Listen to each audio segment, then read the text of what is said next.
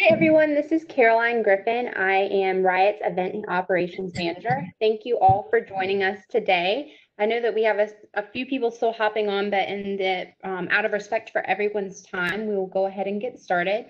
I'm really excited to have Michael Laut here today with us. He is the CEO of Laut Design, which is based in Raleigh, North Carolina.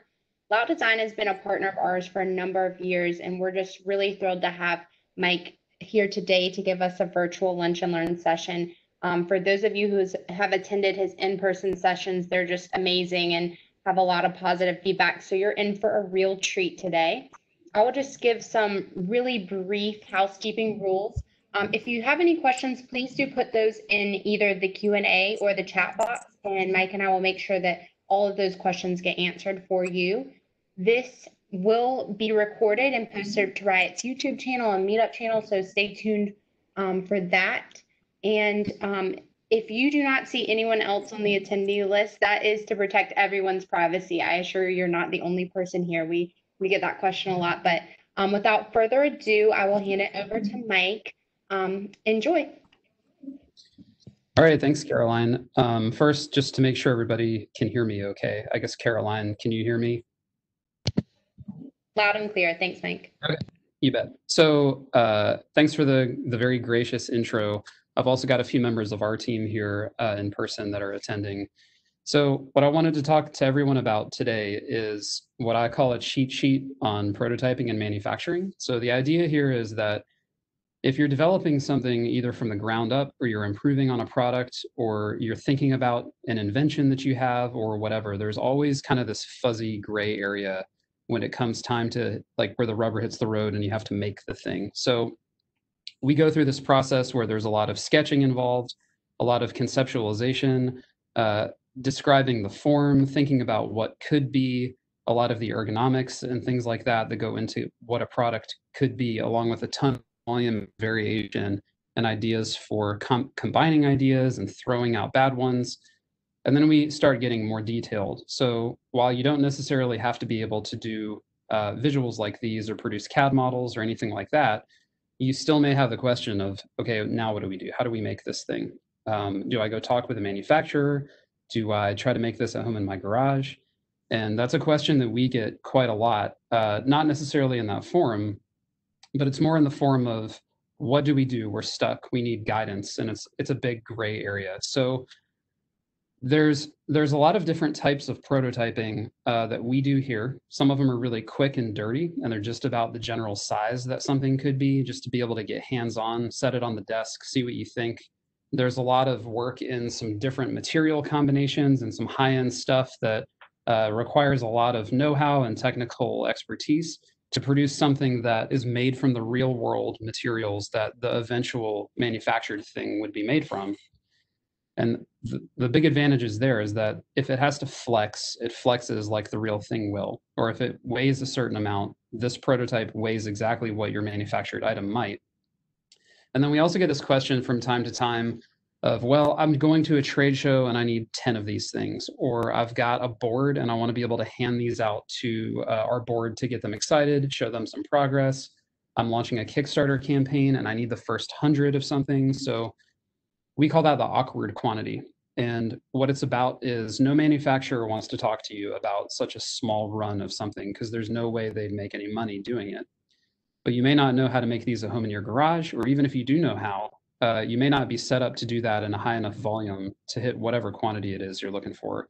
So the work that we do is exactly set up for that purpose, to be able to make things that are either replicas of each other, or perhaps there are slight variations. We use a lot of different technologies to do builds like this. So even if you're going to engage somebody who knows how to do this work to help you, an understanding of what they're doing and how to talk about it, and kind of what you're getting, can be really valuable. And that comes in a bunch of different forms and on a bunch of different levels of detail, right down to aesthetic prototypes and things that are indiscernible from the real thing.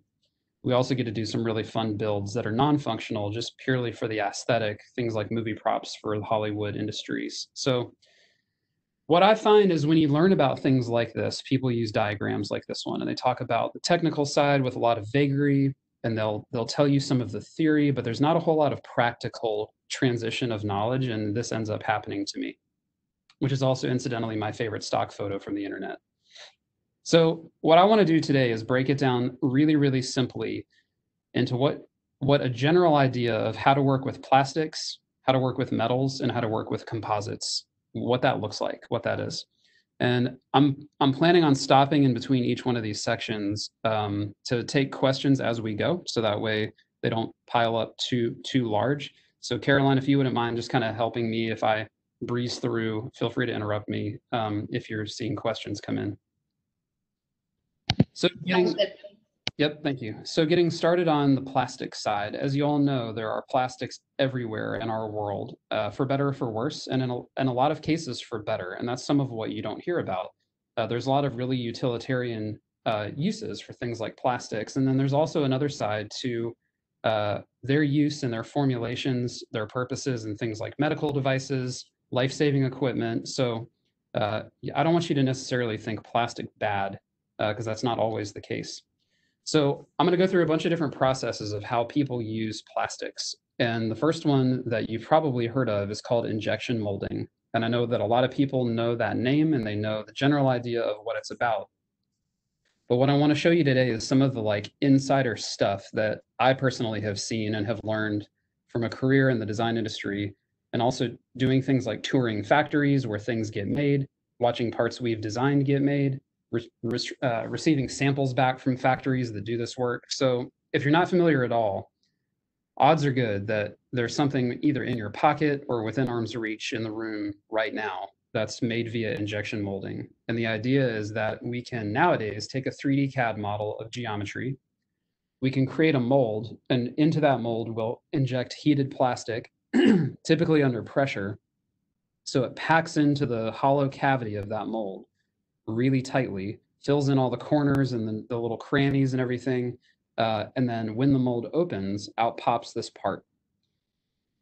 So what they do is they start with raw material called plastic resin. And there's a whole bunch of different formulations of resin. And what you're looking at here is what's called a homogeneous mixture, where all of the plastic pellets that you see, which is kind of the raw form that this material comes in, are all the same general size, shape, color. They're very likely molecularly the same plastic.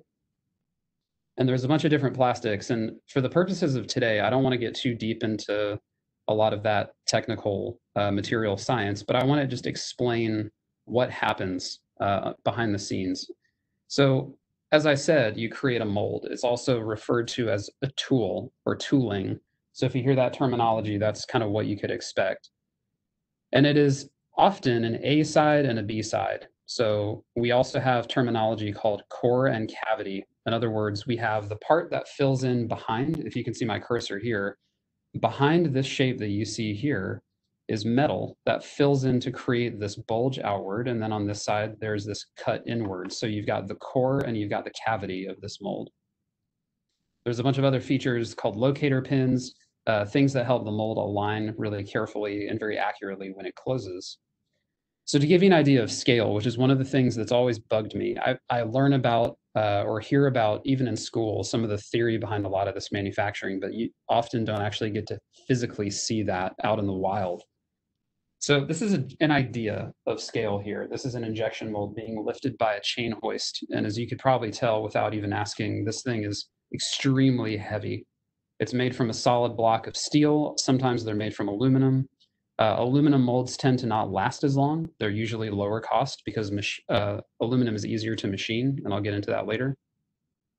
But in this case, it's steel. All the tubing that you're seeing on the outside, these are all either lines that deal with coolant. So it's typically blue is cold running in and red is hot running out. And the idea there is that the plastic that's being injected into this mold is extremely hot and it's under pressure. And when it flows into the mold, the faster it can cool down, the faster the mold can open and out pops your part. So you get from that what's called cycle time. So cycle time refers to how quickly can I make my widget or my part, and then how quickly can I get it out of the mold so I can start making the next one. And on a large scale production, like for example, plastic forks are made via injection molding. And as you probably imagine, you want to make as many plastic forks as fast as you possibly can because there are a lot of people who want plastic forks in the world. So cycle time becomes extremely critical, has a lot to do with what that thing costs. So here's a little bit of a closer look. Here's a part inside of the mold that makes that part. In this case, it looks like some sort of screwdriver handle kind of thing.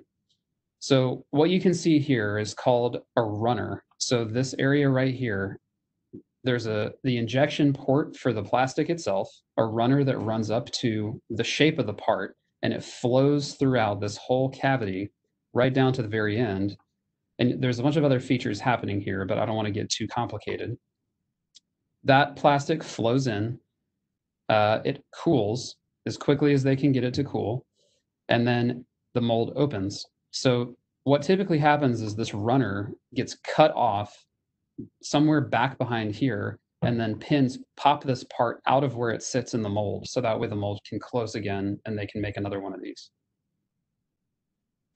So again, to give you an idea of scale, there's a million things in the world that are made via injection molding, and they're not all small and highly detailed. Some of them are really big, like plastic lawn chairs, for example, or car bumpers. And as you'd probably expect, these are really expensive molds to make. And if you hear about injection molding tooling or tooling up for a build or for manufacturing, you'll likely also hear about the cost. And the reason why is coming back to here, and even here, really, molds like this can range anywhere from, I've seen them at around $5,000 to $500,000 on up to $3 million, depending on what it is people are making, how big it is, how complicated it is. A lot of it has also to do with what level of tolerance or how accurate the part needs to be that they're making. So when you get into the big world of industrial manufacturing and you get into molds that are more on a scale like what you see here, these molds very, very easily get up into the millions. And part of the reason for that is if you look at that block of metal, in this case, I actually do think this is an aluminum mold, but even a block of aluminum that's big enough to make something like that, that actual block of metal itself may be up into the tens, even hundreds of thousands of dollars. Then you've got to carve out in metal the shape twice that you want to make, the core, which is over here on the left, and the cavity on the right. And depending on how accurate this thing needs to be, you've got to be really careful, really precision based when you do that. Then you think about one of the big costs here, you have to move that thing. And as you'd imagine, this thing weighs more than, if this was this is not a car part, I think this is actually part of a septic tank. It weighs more than, in this case, this bumper weighs more than the car sitting next to it, the mold for this bumper, I should say. So molds that get up into this big industrial scale that make parts that look like this, they get extremely expensive. And you can kind of see behind here in this picture an idea of the scale of the machine, or the injection molding machine that holds the mold that makes a part like this one. In this case, all the engineers can fit inside of it. So this goes on up in scale to almost like a cartoon level of huge, where these molds become these massive things where they have to open up the side of the building to get them in. And as you'd expect to, these are likely molds that don't change often. This machine may only ever make that part just because of how big and expensive the setup is for something like that. So what's happening inside this machine, which isn't always that big, and I'll get into that, you have what's called a feed hopper. So all those little blue pellets that I showed you before, they all get dumped in either by an automatic feed if you're making a lot of something, or by a human with a bucket. They get poured in, this auger or this screw turns and it shoves little pockets of this material on forward. And while they're being shoved forward, you have these little heaters. In this case, it's a cross section, but these would wrap around this cylinder and they would heat this plastic hotter and hotter and hotter as it makes its way from this hopper over to where it's injected into the mold, which is where the name comes from. So usually what happens is, because this area is large and because it shrinks down to something small and the screw keeps on turning because this motor back here is very powerful, it builds up a lot of pressure in this area, which is important because it takes a lot of pressure, a lot of force to shove plastic that doesn't really want to flow into a mold. And the more I heat it, the longer it takes to cool. So if I can heat it just enough to flow in properly and make my part, it means that I can make the next part really fast. So it flows into the mold when the mold is closed. It gets cut off right about here where my cursor is, and then the mold opens after the part's had a chance to cool. So down in that, we're looking at here is the mold itself. There's a bunch of different components that you don't really need to know about, but you can kind of see here where the plastic flows in, then it starts to form the part on both sides in this case. And there's a bunch of different terminologies and things for the different components of these molds that you don't necessarily need to know. But in the end, the simpler the part, the simpler the mold, the smaller the part, the lower cost the mold, although those two can vary based on other factors. Big machines like this that need a ton of volume and also a ton of heat and also a ton of pressure, they also mean that the process of making your part is probably going to be very expensive. But nowadays, this is starting to change a little bit. Injection molding machines are getting actually a lot smaller, a lot more efficient. They're designed better. They look better like this thing does. Right down to desktop versions, where if I'm just making something really simple and that's all I need to make for quite some time, maybe I'm not really intent on running a high cycle time, and maybe I can cool the mold down. You can see here where there's like a CPU fan just sort of bolted on that just blows on this thing to cool your part down. You can do this via desktop injection molding, which is becoming more and more of a thing. And if your part is simple and you don't need hundreds of thousands of them, that might actually be really practical. And in this case, you can see your mold sitting, or the cavity side of the mold sitting right here. There's a bunch of different design requirements that come along with designing parts that have to be injection molded. And this is kind of where engaging an expert comes in, where you'd think, okay, I've got this drawing, I just want to make that, or I've even got a CAD model. Why can't we just mold that part? There's a lot of stuff that has to be figured out in order for a part like this to be made. So you can see here that there's inside the part, in this part's case, a ton of what we call ribs. So these serve a bunch of different purposes. Some of them might be, I need to be able to hold internal components. In this case, maybe there's like tubing that goes throughout here. I need to be able to accept screws with what are called bosses, these little towers that you see sticking out. From the other side of this part, so this part's split right down the middle, I have two halves. When I put them together, a screw might go inside of each one of these things. I've got this little lip that runs around the whole outside, and that's kind of designed to engage a pocket on the other part of this assembly. There's a bunch of rules around how you design things like this, not just so they function, but also so they mechanically fit together properly. When that plastic cools, just like any material on Earth, when it cools, it shrinks. So if the mold is really warm from the part before it, the plastic is really hot because it has to be heated in order to flow, and it's under high pressure. When the part cools and the whole thing shrinks down, what we're trying to achieve in the end is the part geometry we want. So you actually make your mold a little bit bigger than the part itself, and there's, as you'd expect, a whole science, a whole area of study devoted to things like that. And then there's also some errors you can get where plastic doesn't fill in. You get what are called voids, or as it cools, it shrinks. And because it's also shrinking up into a rib like this, on the backside, you get what's called sink, or like a dent. So you can kind of see here, there's a bunch of little tiny things that you'll notice on parts that are not made very well. And I won't get into too much detail, but imperfections in the surface. Here's an example of sink marks here. Any plastic bin like this you find, you're going to find sink marks. And there are some things in our world where it's like, who cares? You make the mold lower cost, you make the part stronger, and you just don't care about stuff like this. But then there's also a lot of things where the cosmetics of the part matter quite a bit. Or if you're not careful, you'll get errors like this that make the part unusable. All right, so pausing there real quick. Maybe if we have any questions, Caroline, maybe you can hit me with like 2 or 3 of them. Absolutely. The first one here is there an inclusive chart of additive? Oh, excuse me. Someone just typed something, so it rolled down.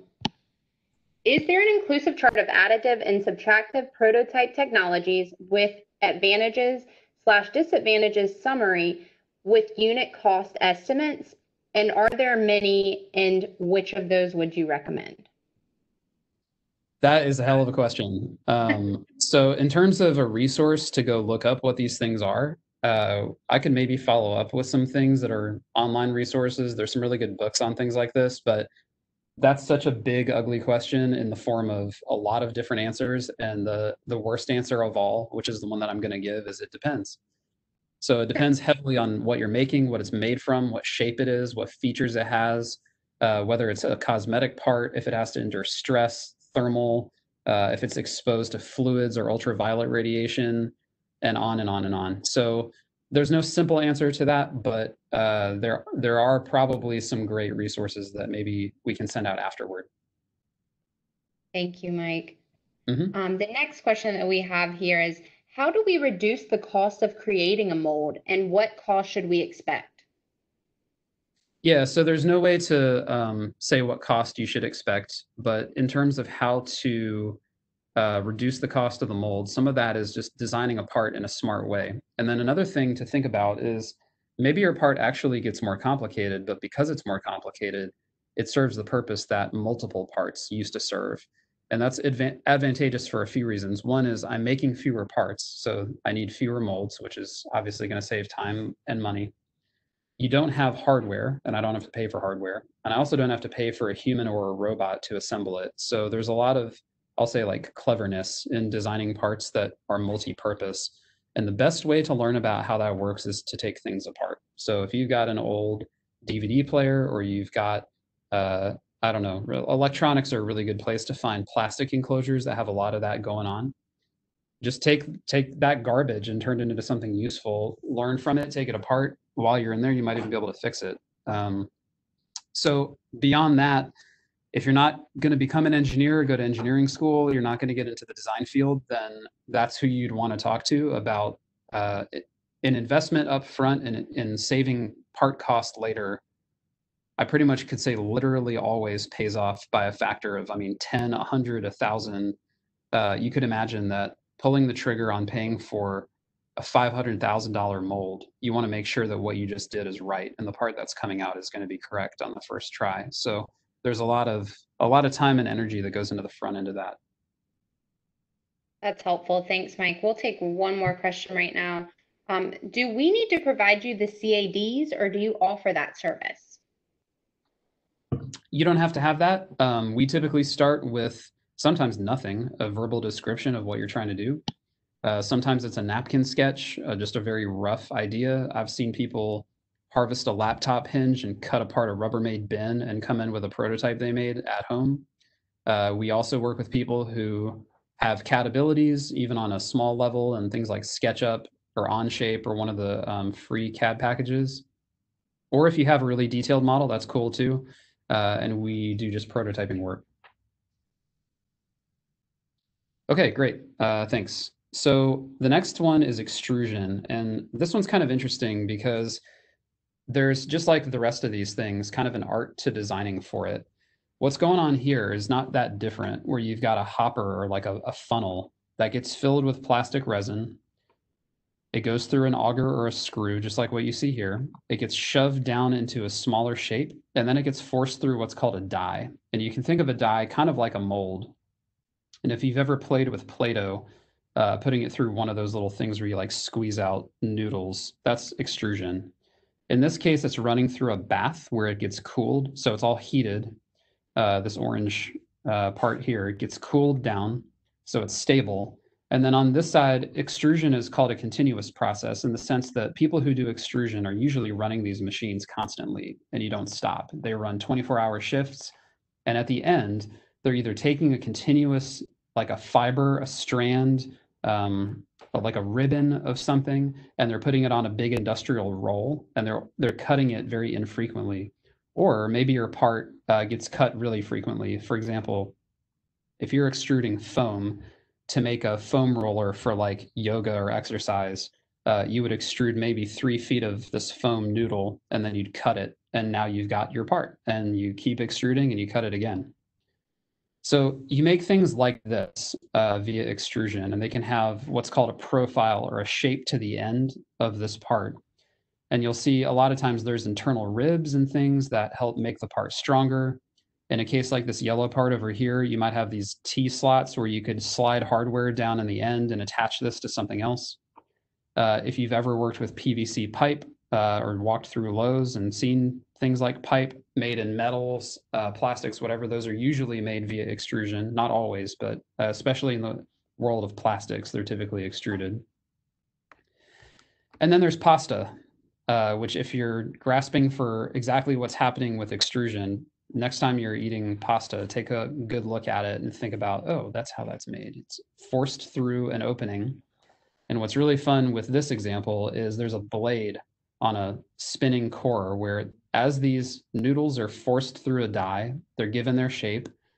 This thing spins around and it just basically shaves them off of that surface. And you can see the ones over here are shorter than the ones that are just about to get cut. So pasta is made via extrusion. That's a good way to remember how extrusion works. Any questions based on that one? That one's a little simpler. Not at this time, Mike. Okay, great. All right, so then you have blow molding. And blow molding is another thing where I guarantee that if you go home and you are looking for this kind of thing, you're going to find all kinds of stuff that's made via blow molding. And what's happening here is we're starting with a hollow tube of plastic that's either extruded down from above, usually using gravity to help, and it drops down from something that looks a lot like that pasta machine down into a mold that has a cavity on either side. In this case, we're starting, instead of a big hollow noodle, we're starting with something that looks kind of like a test tube. And the reason for that in this case, because we're making a bottle and a bottle needs threads for the cap to screw on, this part, this blue part you see here is actually injection molded first.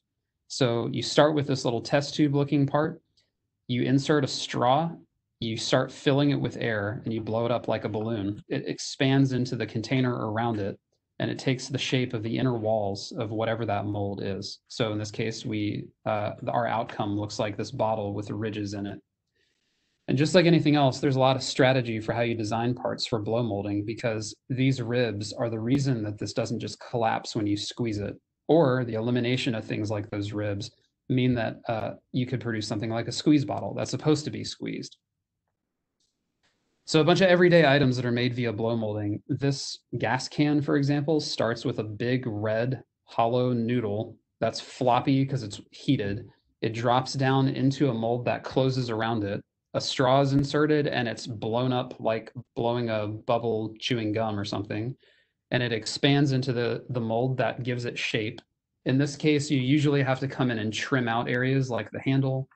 You might have to do some cleanup. And what's interesting about this example, and if you go look at something like a gas can, you can see the seam that runs right here. That's where the two halves of the mold come together. And the reason that there's a seam there is this plastic often gets pinched imperfectly, and you get what's called flashing, or like the squished edge of this hollow part. And you've got to come back and trim off that flashing later to make a part that's clean. They also do some really interesting things with blow molding. So one of the things that we run into is people think that you only make bottles with it, and that's definitely not true. If you look around your house, there's a lot of, Rubbermaid, for example, is a brand that does a ton of injection, or a blow molding rather. So you can make whole products via blow molding, and you'll notice that it tends to be a lot of like lower cost plastic stuff, and it's usually also very big. Not always, but you can see the seam here on the fork of this bicycle or like big wheel bike, where the two halves of the mold came together. They add ribs to strengthen areas that endure a lot of stress. Even the front wheel and the back wheel are both blow molded. And the way that you can tell something that's blow molded is it's hollow. And in some cases, not only is it hollow, it's totally sealed. So if you're making something like a liquid tank or whatever, blow molding is a really good way to get a nice seamless outer wall. Parts that are made via blow molding also typically cost very little in volume. That depends on their physical size, but the mold itself, coming back to here really quickly, while this mold isn't terribly low cost, it's much lower cost than something like an injection mold, which has a much higher level of precision associated with it, where we don't really care what's happening on the inside of this part because you don't interact with that. It's not a mechanical interference or anything. So anyway, that's an example of blow molding there. And one of your most everyday objects, like bottles made out of PET, which is a type of plastic, which is very highly recyclable. They give them things like ribs to make them a little bit stronger so you can hold on to them without them collapsing. And this started from that test tube, just like I showed you, where we have a threaded upper area with a flange on it. And half the reason for that flange is so it can go into this blow mold later. Any questions there? We did have a question. Can blow molding be used for cheaper quality metal products? Sort of. There's a way to start with extremely thin metal and inflate it, believe it or not. They don't always do it pneumatically with air. You can actually do it with liquid. And there are a few things in the world that are made that way. One of the ones that comes to mind, and they're not always this way and haven't always been that way, but if you've ever seen those metal canteens that they use in the army, basically like drinking bottles, they're formed in a kind of a kidney shape in a way that's kind of designed to like hug your body a little better so they're not such a bulky item. Some of those are made via hydroforming, where they start with a blank. They pressurize the inside all at one time with a ton of pressure, and it basically expands that metal really instantaneously out and to fill a cavity. So you wouldn't refer to that as blow molding, but it's a very similar process. And yes, those are low-cost parts. Thanks, Mike. Next question. How do you ensure uniformity of the thickness with complex shapes? So it kind of depends on the geometry of what they're being squished by. If you've got this noodle being extruded and the walls of that hollow shape are all the same, which they usually are, the die that makes that hollow shape has a uniform wall thickness. When you inflate that part, you're inflating the same thickness of plastic into all different areas of the mold. So it's pretty typical that a blow molded part like that has the same wall thickness throughout, unless it's in an area that's being pinched, and in some cases on purpose. Like you could, in fact, let me go back to this bike. You might do things like pinch in an area to create a rib, where this rib actually might end up thicker because the two walls collide together and they kind of get formed into the same thicker wall. So you do see that a little bit, but in general, it's usually the same wall thickness throughout. Got it. Thank you. And one more question here. How does working with plastic work in the detail making parts that snap fit? So typically, if you're looking for a snap fit, and in case you're not familiar, it's exactly what it sounds like, where two halves come together without hardware, and there's clips or features that allow them to kind of clip or click together. Those are typically made via injection molding because you need that level of detail and you need a solid part to be able to make features like that. That's not always true. You can do, in fact, you can do blow molded parts, you can do thermoform parts. In fact, the example that you see here, you think about something like a disposable food package and the lid that snaps into place. That's kind of like a snap fit of a different kind. That creates, without getting too technical, what's called an undercut in your mold. In other words, a part of the mold where the part itself gets in the way of the mold being able to open. And that's the kind of thing that makes your part more expensive. However, if it means that you don't need multiple parts, you don't need hardware, and you don't need assembly, then an expensive individual part might make your overall assembly a lot lower cost. So there's kind of a balancing act there.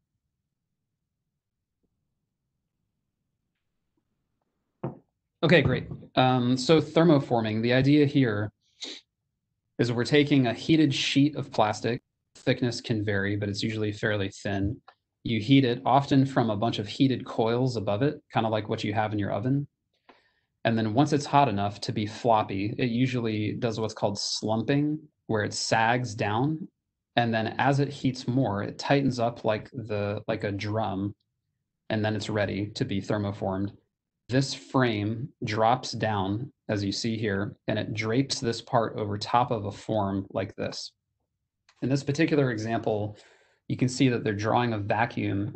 So they're sucking air down from underneath to pull the part tight to the mold. And you do that when you need this thermoform part to be really accurate. So it's not just food containers and disposable stuff that's made this way. There's a lot of things in the world that get thermoformed. It's really typical that trays, reservoirs, buckets, there's big industrial pallets and things that are made via thermoforming. Um, this is a really, really low cost way to make plastic parts. So if you can use thermoforming, um, you typically always will, both because it's low cost. You can also get really nice looking parts. The surfaces are typically really easy to control as long as you're starting with a quality sheet of plastic to begin with. Thermoforming is also a fairly quick cycle time. It does have a couple of downsides. One of them, as you can see in this part, I have to clamp this sheet of plastic in order to make this part here. And if this isn't part of my part itself, I've got to come back and trim off the edge. So in this case, this almost certainly was larger, and then they have to come back and trim off the edges. So there's a little bit of like post-process work. One of the cool things about thermoforming is as you think about it, if I'm making this tray over and over again, the next tray that I make fits into this one. And by definition, the geometry nests together. So it's pretty typical that thermoformed parts stack together.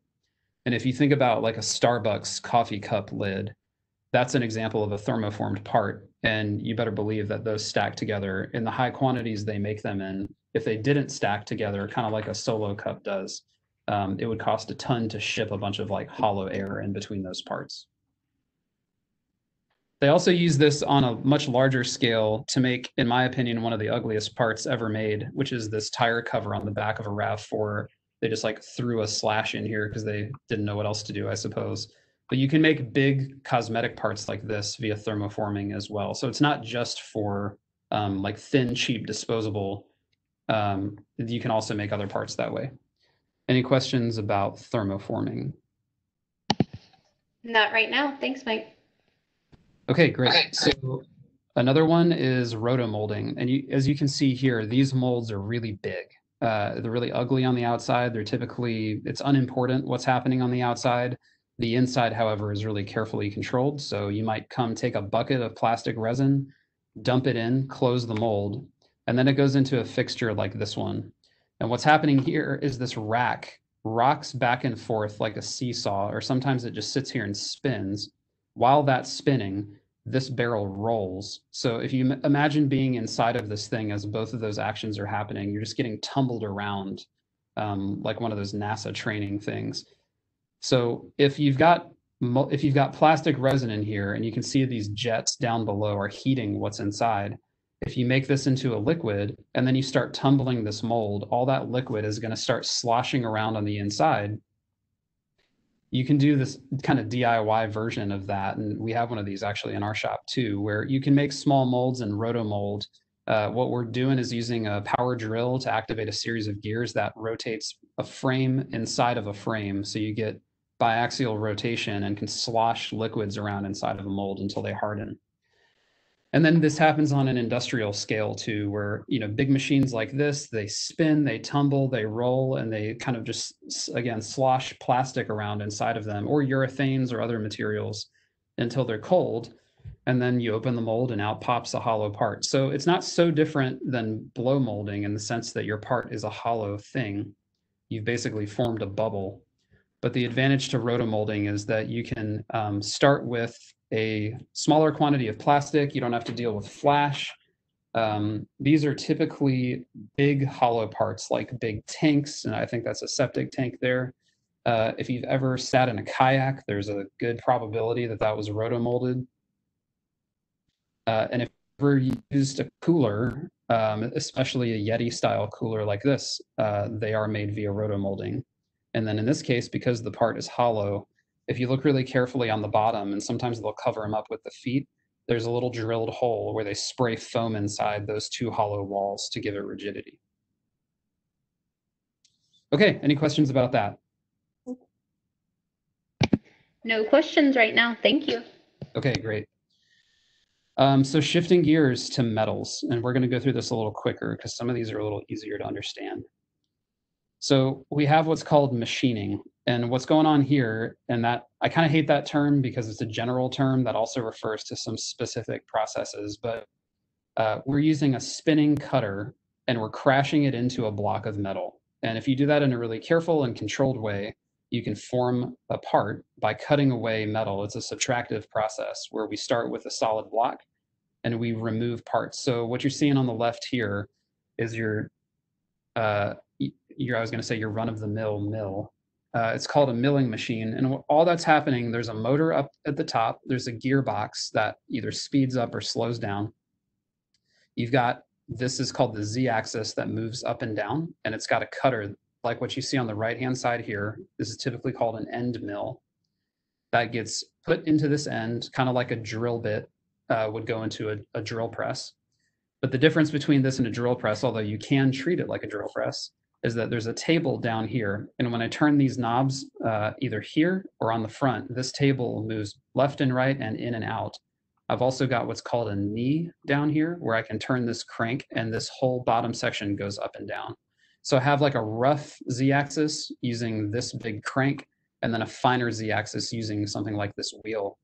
And if I spin a cutter like this and I mount material on the deck, I can remove that material. So kind of like drilling in and then moving around left and right.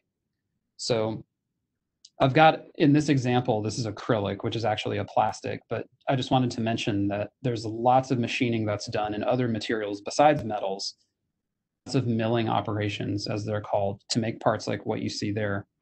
And what's happening on a small scale is this spiral sharpened cutter is crashing into this material as it spins, and it's removing what are called chips. And there's a whole bunch of calculations and a lot of careful figuring out of what's called chip load based on what kind of cutter you're using, how aggressive it is, how sharp it is, what it's made from, what material you're cutting, how deep you've sunk into it, how fast you're moving. So anyway, there's kind of an art to this, especially when it comes to making really precision parts. So you can see here a cutter moving along this wall. And as you'd guess, trying to make a part like this using hand cranks, which, coming back to this mill, is for a long time in the world, especially in this country, how things were made. Nowadays, you have what's called CNC milling or CNC machining, which stands for computer numerical control. And what's happening there is, instead of a human turning those dials, you have motors that turn those dials that are very carefully controlled via computer logic. And they move this machine around in a predetermined set of paths. So tell me where to be, X, Y, and Z, and how fast to go there is basically what's going on. And it allows you to make really complicated parts that would be really hard to make by hand, and in some cases, impossible to make by hand. So what's going on here is the same idea where you have a spinning cutter from above, but then your part, instead of being mounted on a deck that goes left, right, in and out, this does go left, right, in and out. It also rotates in this direction, and it also rotates in this direction. So you have what's called a 5-axis mill, where your part can move around under this cutter, and it allows you to make extremely complicated things that you couldn't make any other way. Here's another picture of that here. This milling machine, which, as you'd guess, is extremely expensive, also has what's called an automatic tool changer, or a turret. So I'll use a bunch of different cutters based on what I'm doing and what level of detail I need to hold. For example, this big gnarly thing down here is designed to just remove material as fast as possible, and start coming down in scale based on detail. And then another thing you're seeing around here are these little orange nozzles. These either blast air at the part to keep the part cold, or they'll blast cutting fluid at the part. It's basically like a lubricant, so the cutter stays sharp and things don't heat up.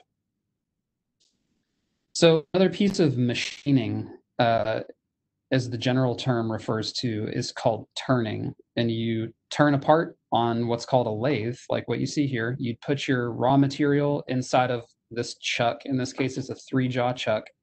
And you would crash this turret with a cutter on it into that part. And as it spins, you remove material radially. In this case, they're removing material from the outside, and then they're also drilling into the inside. So this is likely on a CNC lathe, or a computer-controlled lathe, that makes parts like these, round, spun-looking objects that are based on like a central core spinning around. It's also how they make threaded screws, any kind of knobs or fasteners. There's a good chance that like your kitchen knobs are made this way. Pulleys, gears, all sorts of things. Any questions there? Yes, we have two. The first one is, how does the cutter mill compare with the water ablation or other tools which remove chips by erosion with impact? Sure. So some of those processes, there's a lot of different ones that do what you're describing. They'll use electrical charge and saline water to eat away or erode a material, like you said. Those don't involve anything that spins. And the big advantage to those processes, which are kind of tough to explain in words but easier to see happen, is because there's no spinning cutter, you're not reliant on this thin little needle of a cutter to do fine detail. That cutter would often break, and they break all the. You can do extremely high levels of tolerance. You can machine some materials that are almost impossible to cut with an end mill because they heat up too fast. They use them for surgical parts, implants, dental, things like that. Like if you have a titanium part in your spine or something, there's a good chance it was made via a process like that. So the two are related, but not the same. And as you'd expect from that description, parts that are made via that erosion or EDM type process are extremely expensive. They end up in Rolls-Royce aircraft engines and turbines and things like that. Wow. Thanks, Mike. The next Mhm. question is, how do we use this information to create designs and prototypes for our client with production in mind? How do we estimate and who do we contact?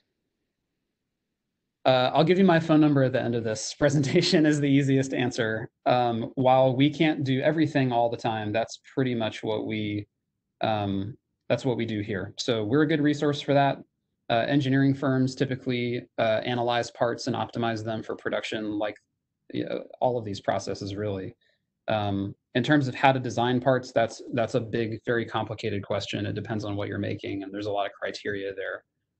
So yeah, contact an expert is probably not the answer you're looking for, but that's probably the best answer. Thanks, Mike. And we'll make sure everyone has your contact information at the end. We do have one more question here. Does NC State have a course where one can get a sample of hands-on manufacturing techniques? Yes, anybody who's gone through their mechanical engineering department surely has taken those classes. Industrial design, which is my background, there's a lot of that kind of thing. There's also some other options around here. Wake Tech does a lot of this kind of thing, machinist classes. So short answer, yes, lots of resources around. And you're in one of the best cities in the best state, in the best country in the world to learn stuff like this. I agree with that statement. Thanks, Mike. So next up is casting, and this one's really easy, or at least mostly easy. As you can see here, you take heated molten whatever. It could be lead, pewter, steel, aluminum, copper, zinc, any metal, any plastic, uh, really anything that you can melt down to a liquid. And casting's been around for centuries. They use it to make coins, medallion type stuff, jewelry, all kinds of things. So they also use it to make much more complicated objects via different methods of casting. And if you're unfamiliar, this is an engine block, so the core of what is going on under the hood of your car. As in this example, they're just pouring onto this surface. So an artisan would sculpt the first of this coin. They'd make a mold based on that form, and then you can pour all this liquid metal into that mold to replicate over and over again. In this case, you use a process called sand casting. And what's going on here, this is kind of a crazy thing where they make the positive. So you'd machine a part like this. You'd mill it by hand. You'd sculpt it, whatever the case is. It doesn't really matter how you make it. And then you make a mold made of sand around that. And the idea is that there's geometry in here, and there are parts that are like impossible little nooks and crannies and hollow areas that run throughout for coolant and whatever. You can't make any other way. So basically what happens is you pour molten metal into a mold like this one, and then you destroy the mold. And the reason that the mold is made of sand is you want the mold to crumble, because if it doesn't, you'd never be able to get those parts of the mold from out from inside of your part. So there's an example here, like the core made of what's called green sand, where this goes inside of a larger outer mold. It has end caps like what you see here where the water pump would mount. that goes all put together in this big, very strange looking object. And then they pour molten steel onto the inside. They let it cool, let it harden. And then they whack this with a hammer, and this green sand crumbles to dust, and you're left with a part like this. So another example of that casting process here, you look at a shape like this poured into a receiving mold, and then with post-process machining, you can get a part that looks like that. So casting is often used for really flowing organic surfaces, really elegant parts like this. And in some cases, really the only way to make a part like that. So cast aluminum, cast steel, cast iron. There's a lot of different metal processes, and then as well, as I mentioned, a lot of cast plastics. So some of these are related, so I'm going to keep moving through this one. There's also a process called forging, and in the old world, blacksmiths used to use exactly what you see here, an anvil, hot metal, and a hammer, and they would just beat this metal to death until they had the shape that they wanted. On an industrial scale, forging looks something more like this. And it's something that we've really been able to enjoy watching things like this happen. I can tell you that in places that do forging, you cannot believe the amount of force behind a forging hammer like this one. And you can tell from the size that it's pretty serious business. You wouldn't want your fingers under that thing. Hundreds of thousands of pounds of force all exerted at the same time onto a hot piece of metal that shoves it down into a mold to make a part like this. And I personally have had the luxury of walking through the channel lock factory where they make pliers, taking a round dowel of steel or a steel rod, and with enough force, you can shove that down into a mold so hard that that metal changes shape into a part like these two parts of this plier. The big advantage to forging metal is it's unbelievably strong when it's done. And if you've ever used a pair of pliers like this, they're pretty tough to break. They're made to take a lot of abuse. So what goes on is you've got your workpiece or your raw material. You've got a ram or a ton of pressure behind two halves of a mold. They come together and they squish this down into the shape you want. You usually have what's called flashing. And the idea there is you want enough metal in here to make sure you make your whole part. And if you don't have a little extra, it sometimes doesn't fill out. So then this rises back up. You've got your part with these little wings on it, and you shave off those wings. So that's used to make parts like wrenches. You can see the die or the mold that makes this wrench here. Out of the mold would pop something like this. This just sort of like squished metal form. It would be the same as if you were to squish like Play-Doh in here or clay. And then you trim off that flashing and you're left with a wrench. And there's a bunch of post processes like machining the faces to be flat. If you want them to be really accurate, you could polish them to be smooth and shiny, coat them in chrome, a bunch of things that happen with things like wrenches. So any questions so far there? No, we're good. Thanks, Mike. Okay, great. So bending, as you'd expect, not a lot of rocket science here. Take a flat sheet of metal, bend it into shape, but the art form here is adding features like this. This is called a gusset, and it bridges this shape and this shape, where if this weren't here, it would be too easy to unbend what they've done. But because this is here, it makes this all very rigid. So sometimes what happens is you bend your part and then you do what's called stamping it, which is a lot like forging to put in features like this. So they make all kinds of things this way. Everything from like outdoor candle holders to sheet metal enclosures on industrial equipment. Underneath your car, there's probably bent metal components and bracketry. This is a mouse trap that's made out of just bent sheet metal. So there's a lot you can do with it. And again, these are typically pretty low cost parts. You can also bend tubing, and you've got some specialized equipment that does that, where taking a hollow tube and bending it without crushing it is pretty difficult. If you look at things like a chain link fence gate, if you have like a rounded corner, you can sometimes see where cheap parts like that, where the cosmetics don't matter, sometimes they get crushed because you just don't really care that much. There's other ways to bend metal using what's called a mandrel that stays in it and keeps it totally hollow and keeps the walls from crushing down. Another trick is you can take this tube, you can fill it with sand, So that way, when you bend it, the sand won't let the outer tubing crush or pinch. You can also fill it with water, oil. There's a bunch of different ways to do that. And people use that process to make things like roll cages, furniture, all sorts of stuff. And related to that, sort of, is what's called roll forming. So I'll start with a flat sheet of metal, and I'll roll it through two rollers that can crush it, they can bend it, shape it. And this is another good way to make really strong parts that are linearly or dimensionally very stable. And you can kind of see here how like the molecular structure gets crushed down and packed together. I could take a thin ribbon of sheet metal, put it through rollers and reshape what that ribbon is.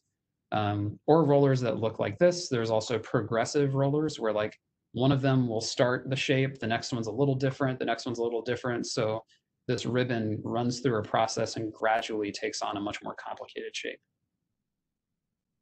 Any questions there? We're good, thank you. Okay, and we're getting tight on time, so we'll breeze through this. But then you have composites. So fiberglass is a pretty typical one. It's made of layers of fabric made up of glass fibers, and they're formed into a mold, kind of like what you see at the bottom right here. It's how they make hot tubs, in-ground pools, everything from ladders to furniture, aircraft.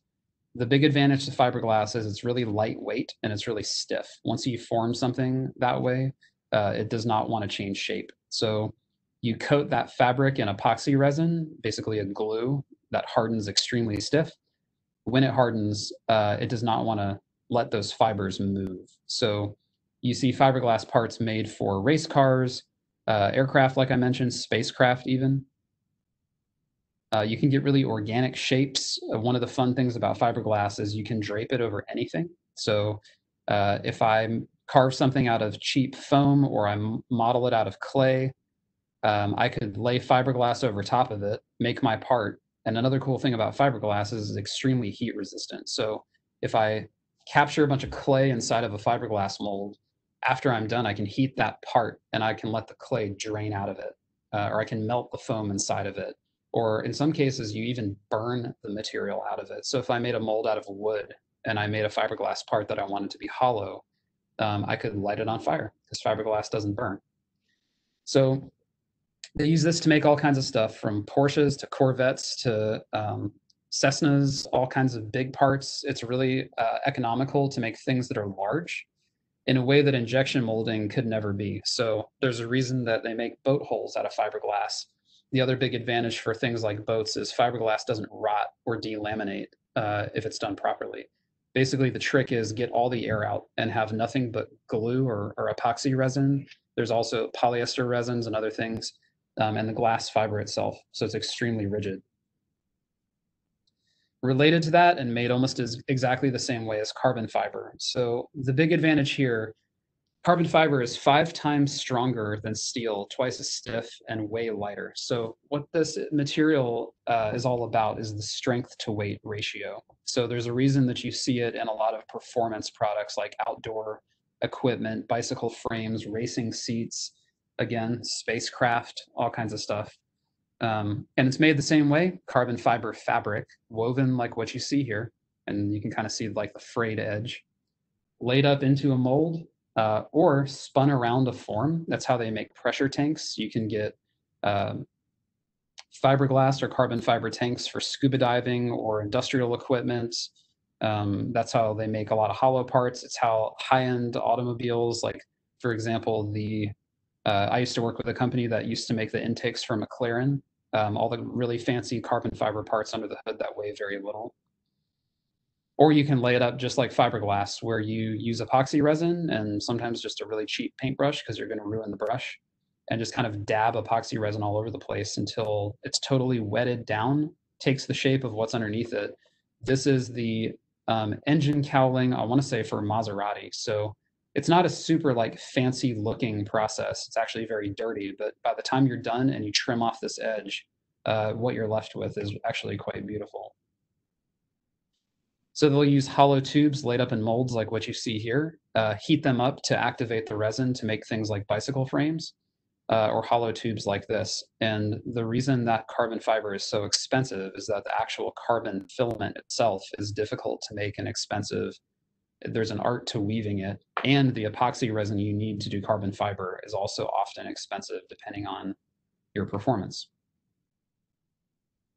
So in general, there's an art, we'll kill that noise. There's an art to making things that it requires a ton of equipment and a ton of know-how, and that's kind of what our shop is built to do. So if any of you have any questions, there's all my info there. I'll be happy to answer the ones that I can, and I appreciate your time today. 201, not too bad. Thanks, Mike. We did have one follow-up question from based on the Caroline, previous anything, any last minute stuff to wrap up? Yeah, just one question. Based on the previous question about comparison charts, do you have a favorite book and or bookshelf of manufacturing technology which would go into the level of description of the manufacturing tech? There's a book from 1940 something that I have called Machine Shop Practice. And if you can get your hands on that, which is probably going to be difficult, that's like the Bible when it comes to running equipment, like what we have in our shop here. There's a million other books about materials and processes. That's kind of the category that you'd want to look for. So if you were to go on Amazon and search for that, there's a book called Process, just one word. It's called Process. It's got a blue cover. I really like that one. And the way that book is laid out is they take a product, and these are in, like, from what I can tell, no particular order, and they walk you through exactly how it's made. So screenshots of sketches and things that went into the development, images of the CAD models that created it, the molds that produce it. And then I even think that book has links in it where if you want to go online, you can watch videos of those things being made. And it just goes through all different types of stuff. It's very cool. Really helpful. Thanks, Mike. And again, Yep. Mike's contact information is right here on the screen. We'll be sure to share that on the meetup page. That is all for the questions I'm seeing, Mike. So thank you so much for being with us today. For everyone that is wondering and that has asked, this will be posted to Riot's meetup page. So please stay tuned for that. Thanks again, Mike. We really appreciate you being here today. You bet. Thanks for the time. Thanks, everybody. Have a good day.